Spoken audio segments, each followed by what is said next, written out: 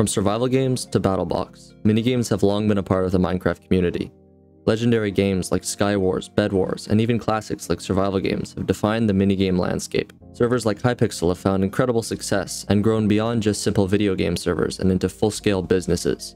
These companies employ full-time developers, designers, and artists to craft their minigames. But behind all of this, how does one actually go about designing and creating a minigame? How do they go from ideas in a designer's head to actual playable experiences? Well, that's what we're going to talk about in this video.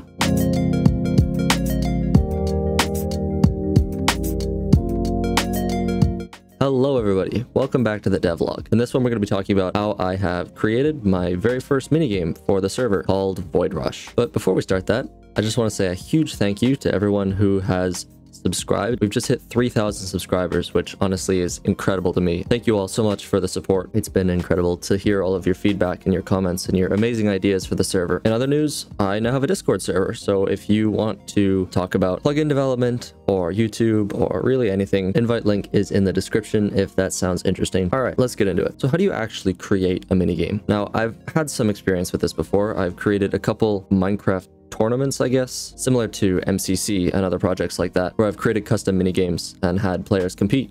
But I've never created something that's supposed to be standalone. So the original idea for this comes a lot from one of the games I had in one of these tournaments that was also called Void Rush. It's very similar to Bedwars in a lot of ways, but essentially you have a generator in the middle of the map, and again, like Bedwars or Skywars, it takes place on an island, so players have to bridge between the different areas. And again, just think of a Bedwars map, very similar to that. You know how you have the emerald generators in the middle? In this one, you have a pile of void ore, and the objective of the game is to be the last team to survive. And how you do that is by collecting void ore. So everything in the game costs void ore. There's upgrades you can buy for your team, which I'll talk about more later. There are void powers, which you can purchase for your team, and you can upgrade those. That's kind of another system I'll talk about later because it's pretty interesting. Functions a bit like a roguelike game where you have kind of different builds you could create every time. How this all works is with void ore. So you collect void ore from the center, and teams can steal void ore from each other by going to another team's island. And if you die with void ore on you, it drops and other players can pick it up. Now, I'll talk about that a bit more later because it actually turns into something called infused void ore, which can be used in a couple different ways. But essentially, the goal of the game is to get void ore. Now, respawning also costs void ore. So every time you die, your team loses void ore. So there's this interesting dynamic where the void ore is not just a way for your team to stay alive. It's like a health bar, you could say, but it's also a currency. So you have to make the trade-off between getting upgrades and becoming more powerful and staying alive, keeping your health pool high. And this is really what I wanted the core mechanic of the game to be, basically deciding, having that trade-off between being more powerful as a team or having more health as a team, because you need both to be able to survive. You don't want to go too low in your health because then you'll be easy to take out, whereas you also don't want to have no equipment or powers or anything because you'll be behind everyone else. So another system that's really interesting is the power system. Now this system really takes a lot of inspiration from roguelike games like Hades, for example, has the system where every run you have optional powers that you can pick up, and basically you have a different build for your character every time you run through. So I took a lot of inspiration from systems like that, and essentially you have a whole big pool of void powers, and every game you have a random selection of those powers. Now you can re-roll them by paying void ore. It allows you to kind of create different builds, so you can create really interesting synergies with that. Now there's actually another level to this system called infused void powers, and infused void powers are essentially stronger powers. So I think right now every team can have up to 5 void powers, so the basic powers, and they're little things like getting a bit of extra speed when you take fall damage, or maybe having your arrows go a bit further when you shoot them, or maybe having a bit of like a damage over time effect occasionally if you attack. Generally pretty small things. Definitely noticeable, but small things. The infused void powers are supposed to be much more powerful, so there'll be things like exploding on death, or getting a second chance when you die. Like if you fall in the void, there's one, for example, if you fall in the void, it'll deal a bunch of damage to you and actually boost you out of the void so you won't die. And that can be paired with other powers that maybe allows you to slow down your fall while you're aiming a bow. So there's interesting synergies there as well. These infused void powers are kind of like an upgraded form of multiple void powers mashed together. Basically, it takes lower level powers and stitches them together into more powerful abilities. Now, how you get these powers depends on which one it is. So for the basic void powers, you can get them with just void ore. They'll cost an amount of void ore.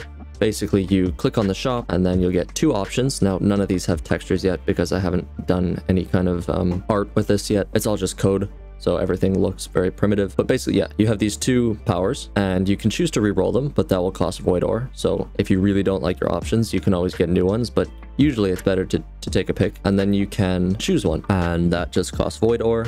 Nothing too fancy. It's just pretty much basic power upgrade. Now with the infused void powers, it's a little bit different.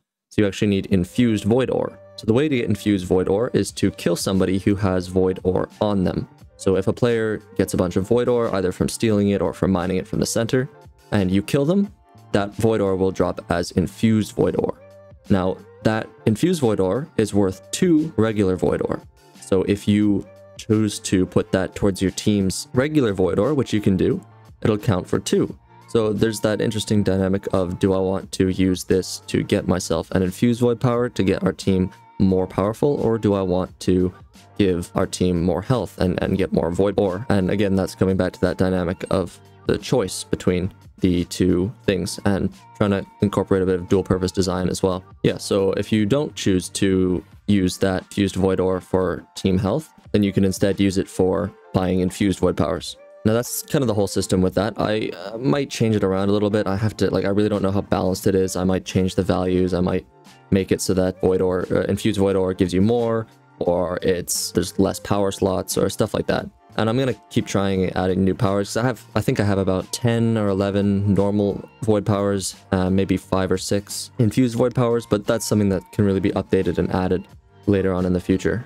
How you win is you're the last team alive, and a team is eliminated if they run completely out of void ore, either by dying enough times, because remember, respawning costs void ore, or if no team is being eliminated and it's just going on and on and on. The game only lasts for 12 minutes, so after 12 minutes there will be a death match, and essentially what that means is just every second a certain amount of void ore will be taken away from all the teams, and the last team with any void ore remaining, the last team to be eliminated, will be the winners. So this is kind of just a nice way to bring the game to an end. Now I really wanted to keep the games fairly short because most players usually don't like long games, especially if their team has been eliminated and they just have to sit and watch either their teammates or something else happen or other teams happen. Now usually that's not a problem because they can just queue into a new game, but I wanted to make sure that nobody is in the game doing nothing. I wanted to keep the game fast-paced, keep everyone playing, keep it all going.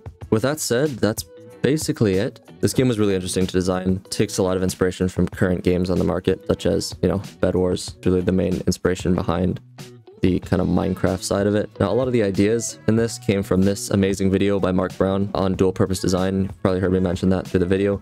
I would absolutely recommend watching it, and all the other videos on his channel is fantastic for game design. Really an amazing way to learn, and extremely high quality videos. Highly recommend go watch that. I'm not sure if the game is in a playable state yet, but it's definitely at a state where it needs to start testing. So I think that I want to do a playtest soon. I'm not sure when it would happen though, but all of that would be shared on the Discord. So if you are interested in playtesting the game, definitely go and join the Discord because I'll put all the information there. And if I do run a playtest, I'll probably announce it with a YouTube community post as well.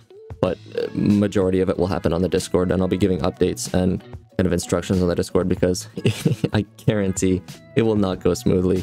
Stuff will break, and I'll do my best to communicate that with the playtesters. That's pretty much it for this video. Thank you very much for watching. Don't forget to like, comment, and subscribe, and I will see you in the next video.